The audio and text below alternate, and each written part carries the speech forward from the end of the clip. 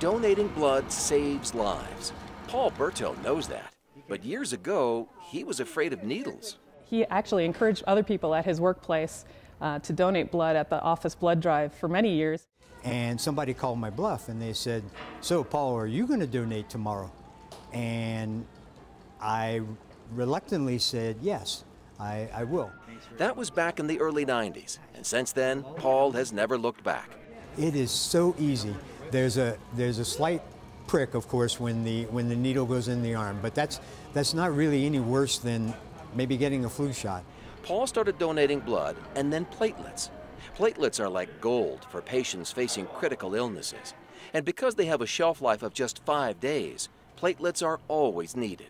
Platelets are used for specifically cancer patients and some open heart surgeries and that sort of thing. I come twice a month. You can donate platelets up to 24 times a year. Twice a month for more than 25 years adds up.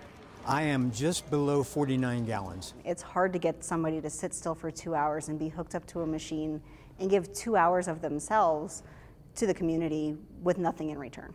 His dedication is really above and beyond because a lot of people don't necessarily donate as often as they are able. Each of us can make a difference in our own little way, and enough of us making a difference in our little way makes a big difference. It's surprise time for Paul.